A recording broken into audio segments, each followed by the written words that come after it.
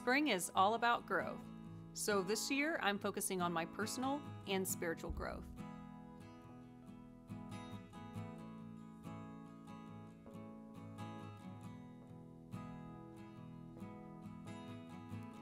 Everything is bathed in sunlight.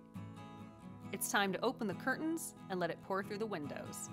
Some of my plants haven't been getting enough sun, so this was a great time to set them out, as well as open the windows and let in some fresh air.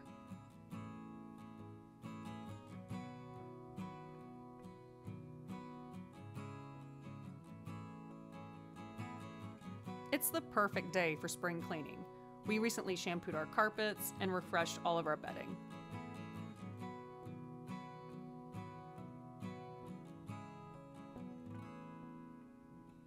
My altar needs cleaning as well. I've gotten busy and neglected it, which is so disrespectful. There are old Christmas ornaments, wax stains, and cat fur and litter. Gee, I wonder why. To clean and cleanse my altar, I'm going to start by removing the seasonal items. Then I'm going to take everything else off.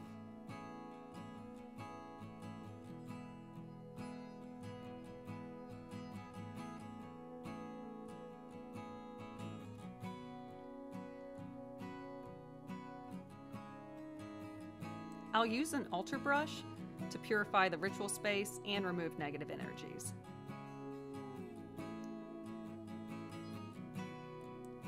Afterwards, I took the altar cloth outside, barefoot of course, so I could ground with the earth. I gently beat the cloth to remove any hair and dust. Once it's clean, I placed it back on the altar and put every item back in its place.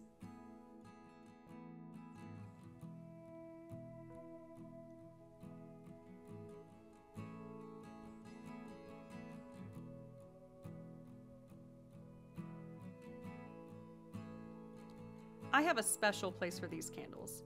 Air to inspire, fire my desire, water my healer, and earth my church. I do a lot of candle spells, so I use these a lot.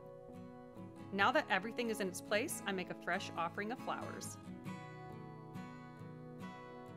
Next, I put my crystals back. Quartz is good for cleansing and raising the vibrations.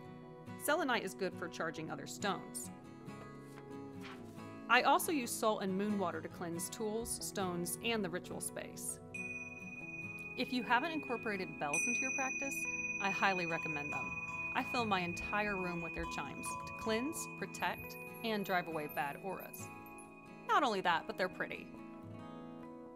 Lastly, I sage, using a new stick I got from my sister. The colors seemed appropriate for the season. Sage is good for cleansing tools, stones, any object, or your altar as well as the air. Remember, you can't set up an altar and expect it to do all the work. It requires regular cleansing and charging. I hope I've given you some ideas on how to cleanse your ritual space. As always, thank you for watching.